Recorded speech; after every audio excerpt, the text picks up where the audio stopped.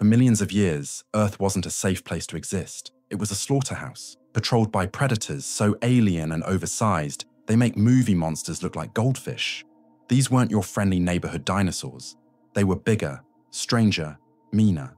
The kind of creatures that could snap a shark in half like a breadstick, or reduce an elephant to an appetizer. The kind that bullied evolution itself, forcing life to grow armor, spikes, shells, anything, just to avoid being lunch for 5 more minutes.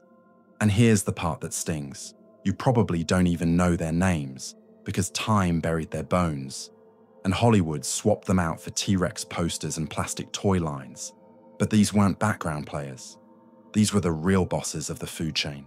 And once you see what they were capable of, you'll never think of T-Rex as scary again. 2 million years ago, South America was in chaos.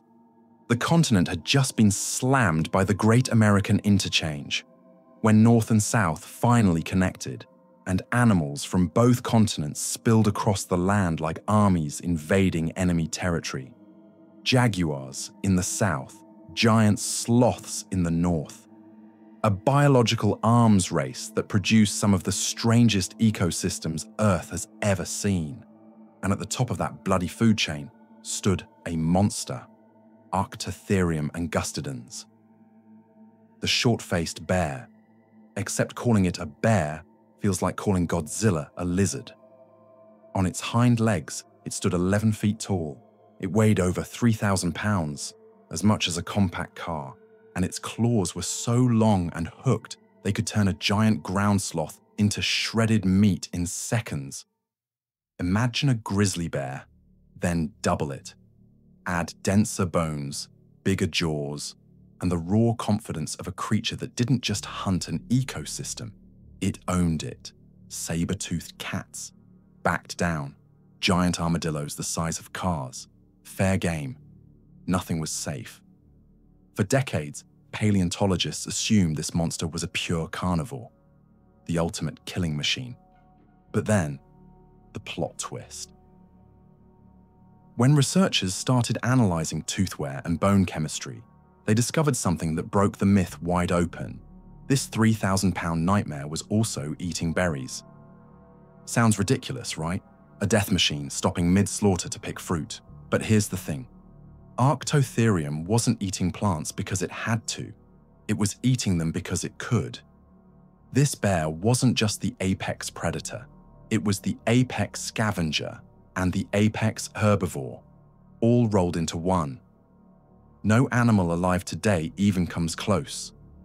Imagine if lions could process grass like cows, scavenge like hyenas, and still hunt like, well, lions. That's what Arctotherium was, a monopoly on survival itself. That dietary flexibility is what let it grow so impossibly big. When prey ran low, it foraged. When plants weren't enough, it hunted. When another predator made a kill, it simply stole it. It didn't specialize. It didn't compromise. It just ate everything. And for a brief window of Earth's history, that strategy worked so well that the largest carnivorous land mammal ever known walked the Earth like a tank on legs. A million years ago, Earth's oceans were a graveyard. The planet had just crawled out of the Great Dying, the single worst extinction event in history. 90% of marine life wiped off the map. Coral reefs gone. Entire lineages erased. It was a blank canvas, and evolution doesn't waste a blank canvas. Out of that silence, something new appeared. Something so perfectly engineered for killing that paleontologists gave it a name straight out of mythology. Thalattoarchon saurophagus, the ruler of the sea that eats lizards. Picture an ocean predator almost 30 feet long, the size of a school bus, with jaws built not to nibble fish, but to carve through other marine reptiles its own size. Think about that. Modern sharks don't do this. Even great whites go after seals, fish, or smaller sharks.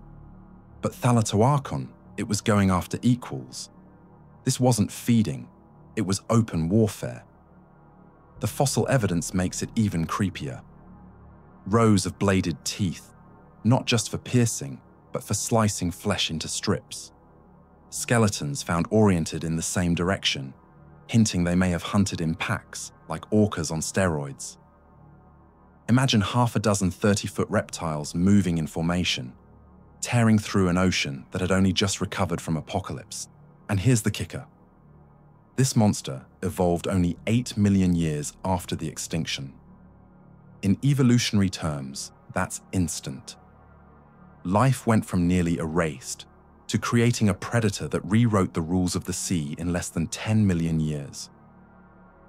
But for all its dominance, Thalattoarchon left behind no heirs, no evolutionary dynasty. It came, it ruled, and then it vanished. A dead end, and that's what makes it so unsettling. Even a predator this advanced, this unstoppable, can disappear overnight. The oceans moved on. Evolution kept writing, and something even stranger was coming. 1 million years ago, the oceans didn't look like ours. No fish, no whales, not even sharks. Just soft-bodied oddities drifting in a world that had only recently figured out what complex life even meant. And then something appeared that changed everything. Anomalocaris canadensis, the weird shrimp, which is possibly the most insulting nickname ever given to the first true apex predator in Earth's history. It wasn't huge, maybe a meter long, but at a time when most animals were smaller than your finger, this thing was a leviathan. 2 massive spiny arms reached out from its head like alien grappling hooks, snapping prey with precision. Its compound eyes were the size of dinner plates, the best vision on Earth at the time, and its body moved with fluid strokes, more like a submarine than a worm or jellyfish. This was no passive drifter. This was a hunter, the first of its kind. And once Anomalocaris showed up, the game was over. For the first time in history, prey had to evolve defenses. Shells got thicker. Camouflage became crucial. Survival meant adapting fast or becoming lunch. In other words, Anomalocaris didn't just hunt creatures. It hunted the entire biosphere into evolving, but like all trailblazers, it eventually got outcompeted by predators that built on its blueprint. Better armor, better jaws, more specialized weapons. The weird shrimp sparked an evolutionary arms race that would echo for hundreds of millions of years, even if it didn't live long enough to see the chaos it unleashed. Still, its legacy is terrifyingly clear. The Cambrian explosion wasn't just life experimenting with new forms. It was life suddenly realizing one brutal truth. Predators exist now. Fast forward to the Jurassic Seas. For over 100 million years, one group of predators ruled with absolute authority: the Pliosaurs.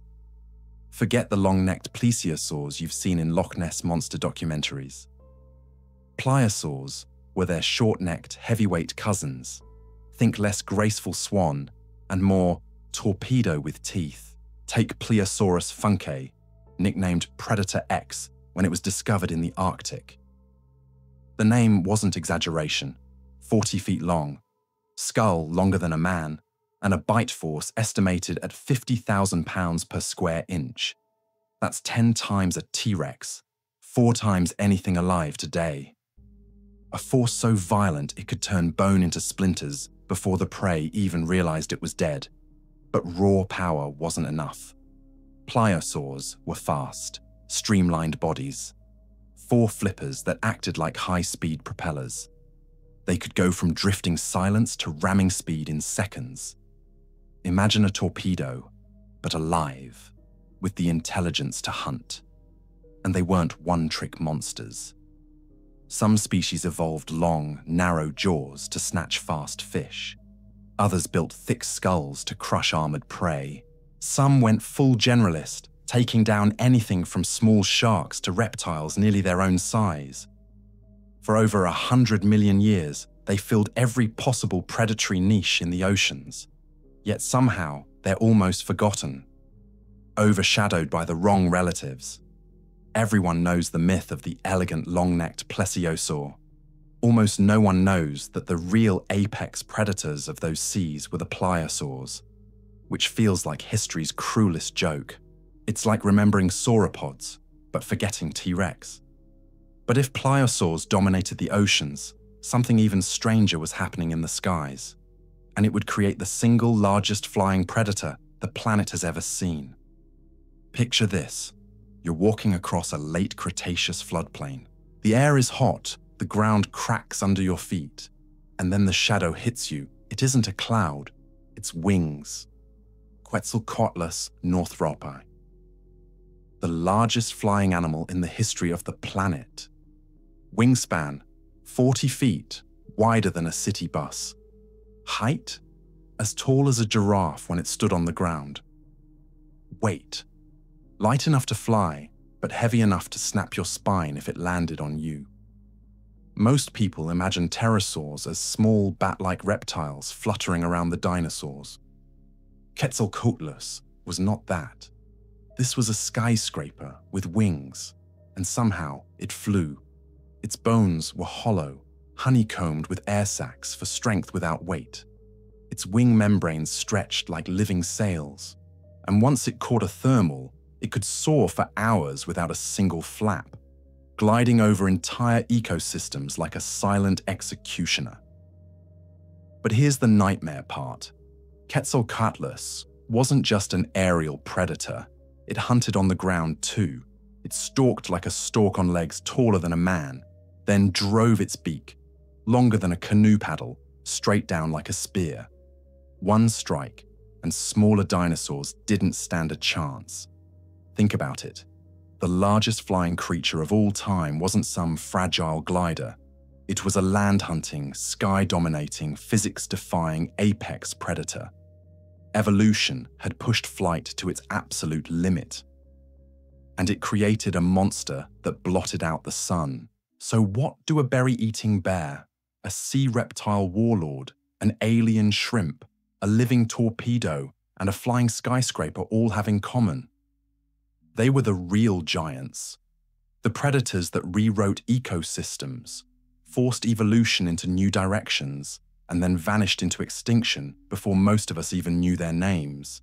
And that's the strange irony. The most terrifying predators in Earth's history aren't the ones plastered on lunchboxes or starring in blockbuster films. They're the ones hidden away in research papers, locked in museum drawers, or overshadowed by prettier cousins. But once you've seen them, once you know what they were capable of, you realize how fragile the spotlight really is. T-Rex might be Hollywood's king, but in the fossil record, it was just one act in a much bigger, much scarier show. Because the history of life on Earth isn't about who was the most famous. It's about who survived long enough to shape the world, and who left behind bones sharp enough to remind us how brutal nature really is. And these forgotten titans, they were nature at its most brutal. Thanks for watching.